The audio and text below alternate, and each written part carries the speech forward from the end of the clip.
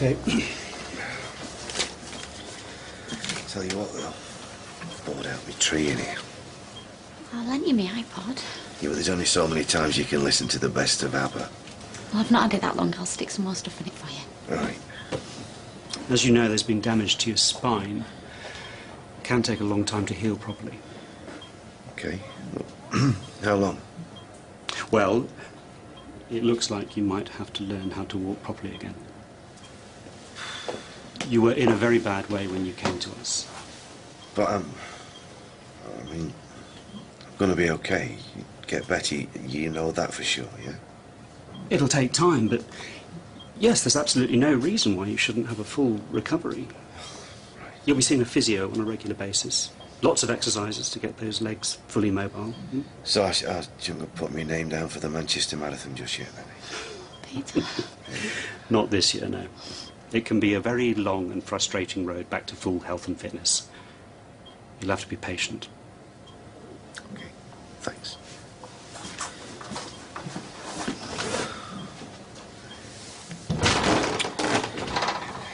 And Tyrone's... It's gonna be weird, me having to cope with a wheelchair.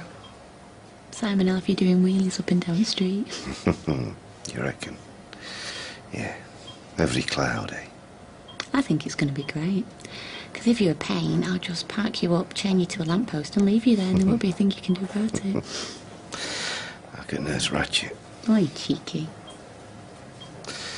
Great start to married life, though, eh? You didn't know you were signing up for all this. Hey, for better, for worse, that's what we said.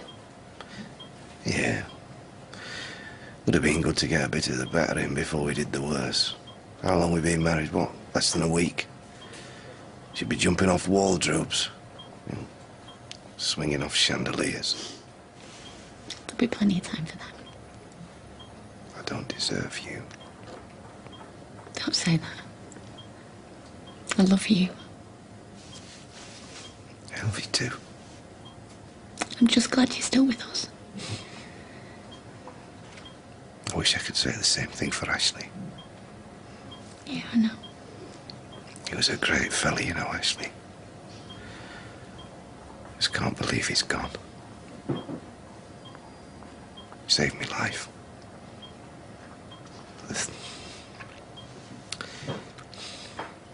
The thing is, it really gets to me.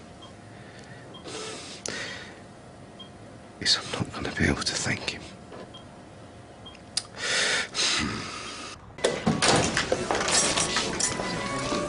Hello, how are you? I'm fine, thanks. I just wanted to nip in and say thanks for the card. Little things like that really perk him up. You're very welcome. How is he? Craving Eccles cakes, apparently. Never eats them at home, but now he can't get enough. Ah. Actually, Roy, I think I'll take two. Huh. I think I'll have a coffee while I'm here as well, Roy. Stuff at the hospital tastes like oxtail soup. Right, you are.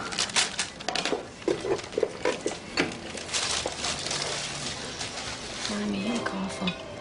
Cheers. I had a visit from the team investigating the crash. Have they been to see you yet? Yeah, top of their list. It's not looking good. Yeah, I heard one or two people were pointing the finger. You know, half expecting a lynch mob. Join the front of the queue if you like. Don't. Mine's winning riot. I keep playing it over and over. Why didn't I do something? Well, because you weren't to know it was serious.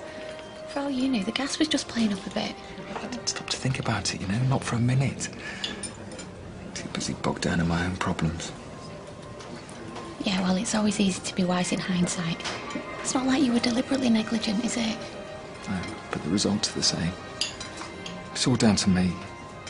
I don't know how I live with myself. I've no right to complain. I walked away from that terrible disaster with just a few scratches. Nick, you lost a friend. Your business. You. Don't. If I had half a brain, I'd walk away. Leave Weatherfield forever. But if I thought, just for 1 second, I had something to stay for.